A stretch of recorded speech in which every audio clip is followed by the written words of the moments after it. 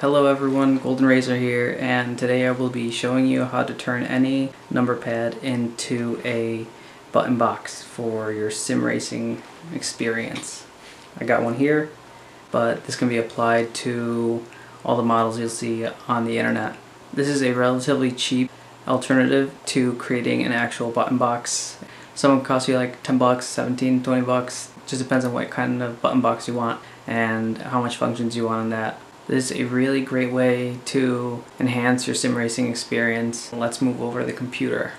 Alright, so first things first, what we want to do is order the number pad. So we can go on Amazon, we can go on eBay.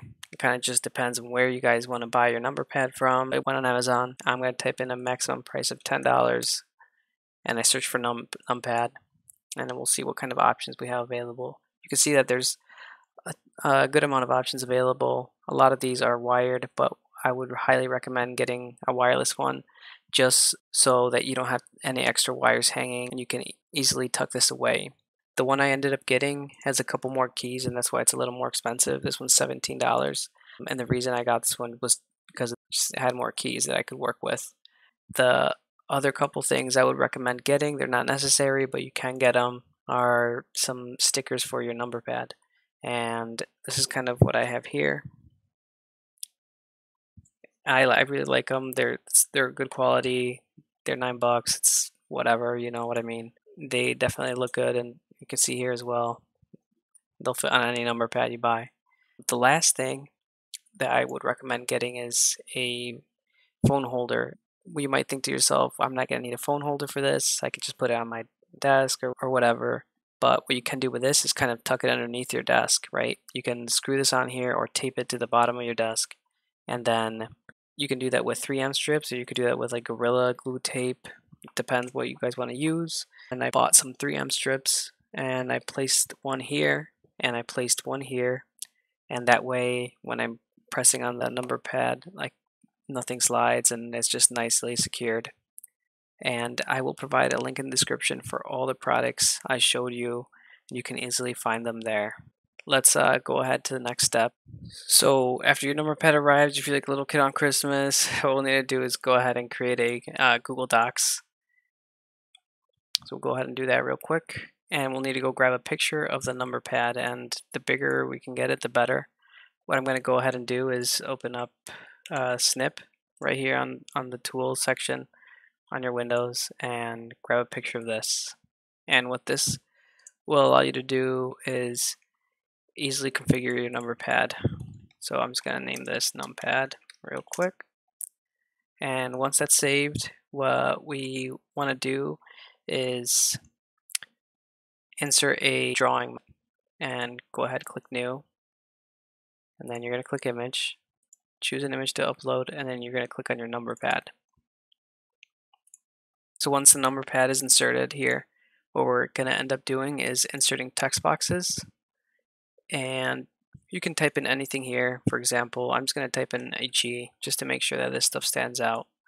And I'm going to change the color as well, just so that stands out as well. What we want to do here is copy and paste the required number of keys, as many as you have on your number pad. So I'm going to go ahead and do that real quick.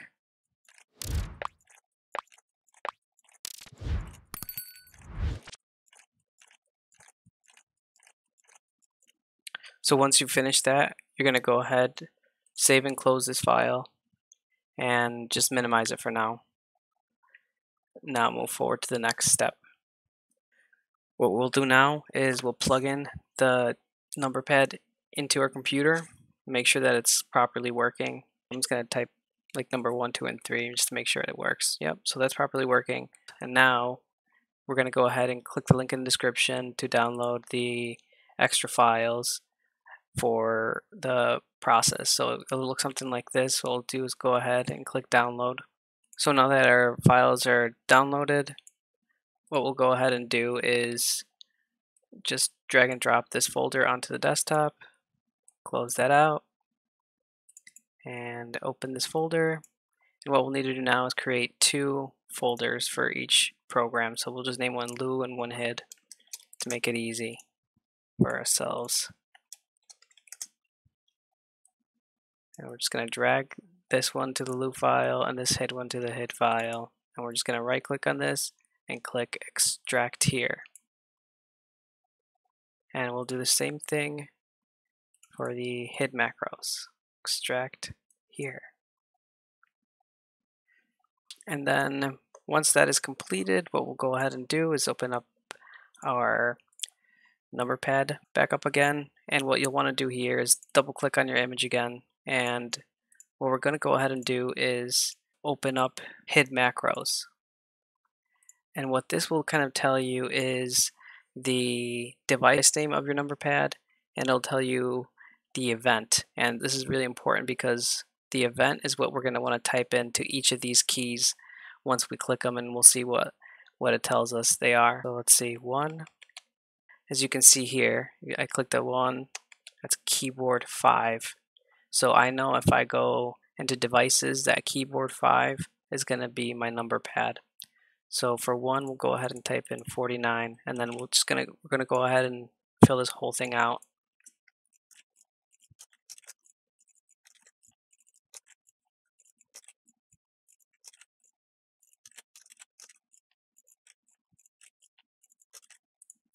And if for some reason this comes up, and when you're pressing a key like this, that means it's non-programmable, unfortunately. This is the print screen button in this case. It has event 255 and event 44, so what we'll go ahead and do is just enter 255 and 44 on here so we know which key that is.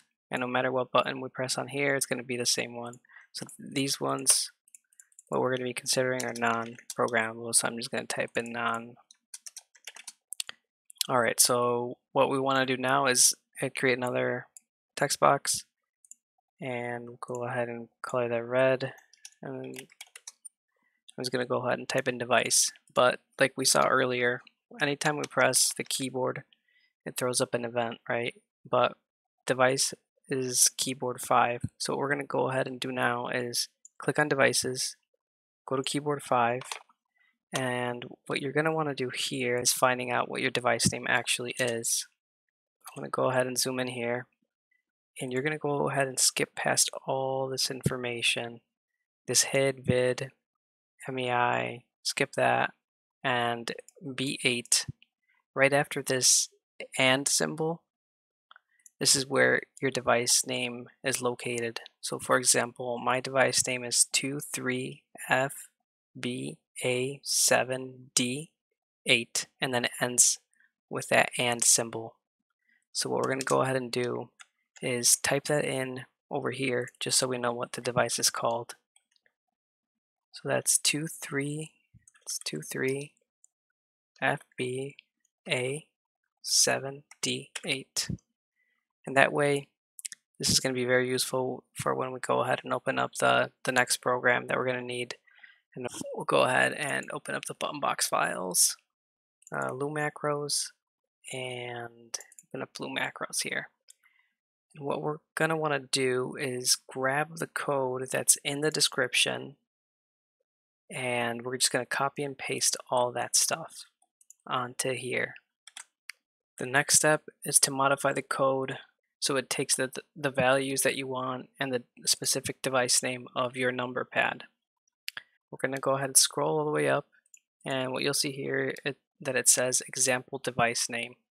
But what we ended up finding out was that we already have our device name right here. So what we're going to go ahead and do is type that in here, make sure that it matches completely. You have all your uppercase and lowercase letters that it came with. Just going to go ahead and do that. And then what we'll do next is insert the event. So what the event is the key that is being pressed and what you want in return. So for example, in my case, I have typed in here 255 and 44. So it's the print screen button. And what I get in return is going to be the N. And I have that in both cases just because that's how this specific Numberpad was. And what we're going to go ahead and do is just change these values to the ones that we want. So for example, my insert key is 45, and what do I want to return? In my case, I still want the insert key, so I'll go ahead and just type in insert. 36 is my home button, and I still want the home button in return. So I typed in home. 33 is the page up button, so I still want the page up button in return. 46 is the delete key, and I still want the delete key in return. But if you want a better example of what you can do with this, the escape key is now a Q, which prevents me from accidentally tabbing away and allows me to program that specific key in game as well. And then 9, I'm going to return with an O. And so anytime I press this button, it's going to press O, and I'll be able to change that in game as well to whatever I want. But let's say that your specific keyboard didn't have 35 keys. Let's say it only had this many. What we can go ahead and do is just delete anything that we don't want or don't need that doesn't have your specific event, which is the button. Just delete it. And when you delete part of the code, you want to make sure that you're deleting anything above the end, these two ends. If you don't, the code will break and it won't work, but you can go ahead and easily just type that back inside.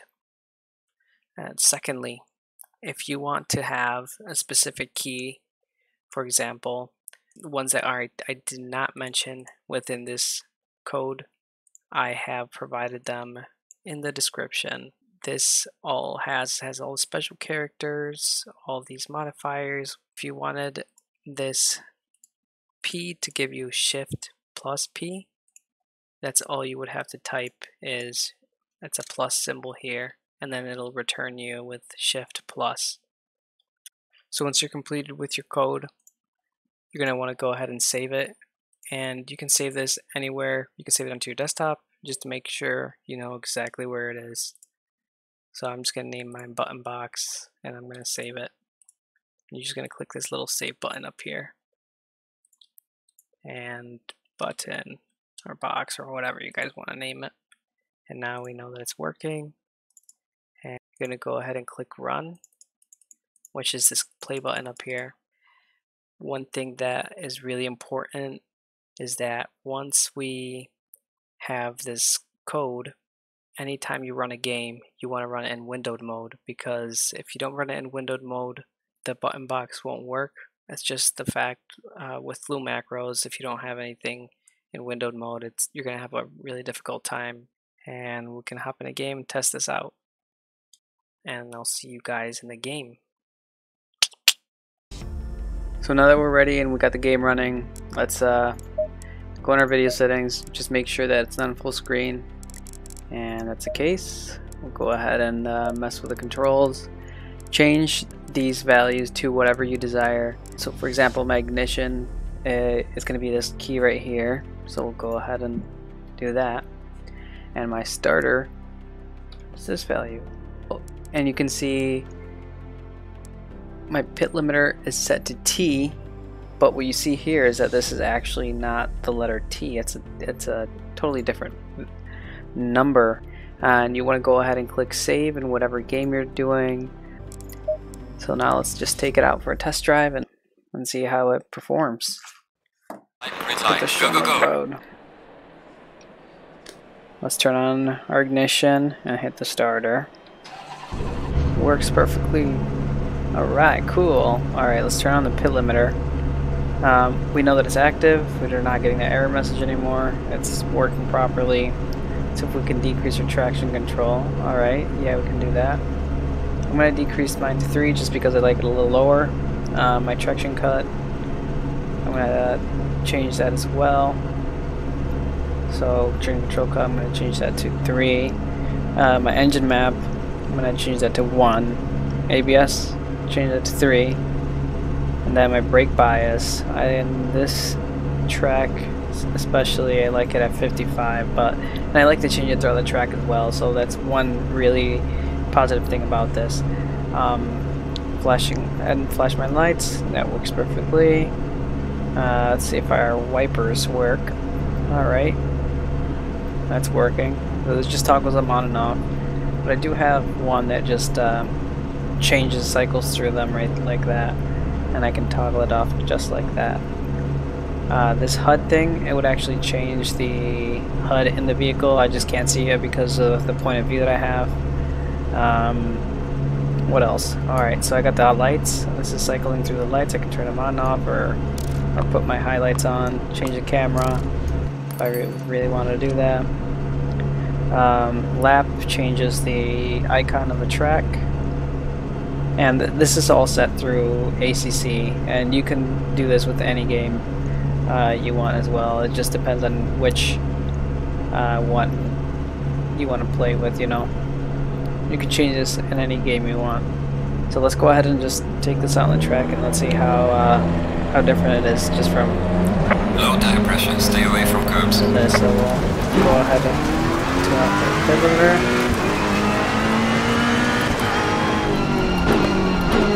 Alright, cool. Hello.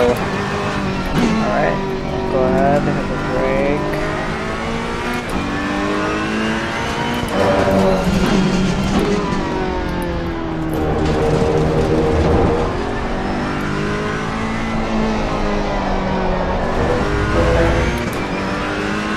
Go ahead and increase traction to 56, 57, around there. Give me a little more grip around these corners.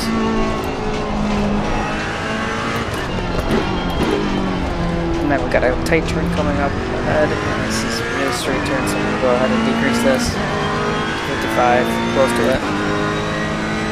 Let's see.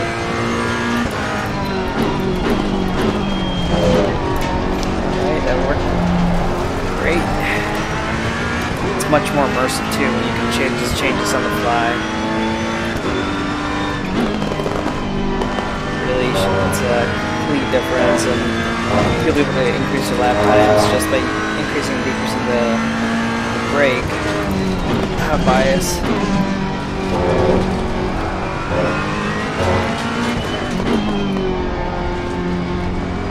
This is just way more immersive, and I think it's great how you can just flash lights at people, and in case they're not moving, you know, you can notify them that way. Let's decrease right here.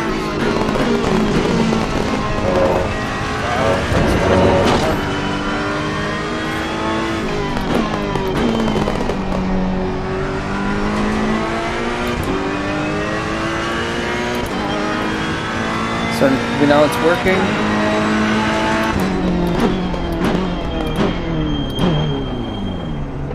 And as you can tell, that's way more immersive than having to change it, go on the back button, changing all this stuff on the fly. It's just way easier to do it this way.